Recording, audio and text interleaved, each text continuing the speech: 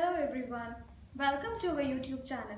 Me here Rupali Sharma from SumanTechSolutions. So today we are going to discuss on the topic industrial training. So the first question arises in our mind is, what is industrial training? So it refers to the working experience done during the study program, which is also relevant to the graduation or professional development aspects. So the topic is industrial training. So it can be conducted into two types, that is 6 weeks training and 6 months training. So they both are different in their ways, because in 6 weeks training the time is less and we can only develop the small scale projects.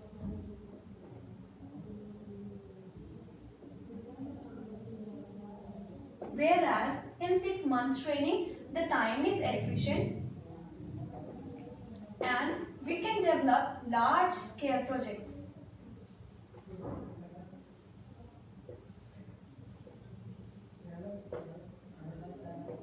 And the 6 months training and the 6 weeks training is also provided by SumanTechSolutions. So thanks for watching. We will meet in our next session. Thank you.